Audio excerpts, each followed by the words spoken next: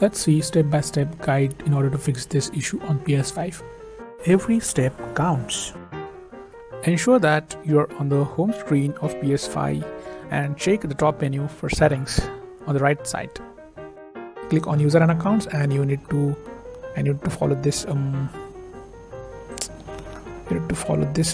restore licenses option and click on that. It should take just a few seconds to complete. So let's see restore licenses. Click settings. Now select users and accounts. Next, click other. Later, choose restore licenses.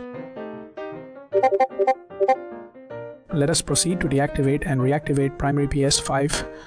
Click settings. After that, select users and accounts. After that, click other. Next, choose console sharing and offline play. Now turn off, then on. Now the next step is re-login to PlayStation Network. Click settings, then select users and accounts. After that, click account. After that, sign out and back in. The next step is update system software. Click settings. After that, select system. After that, choose system software. After that, click update system software. You are good to go. That's it.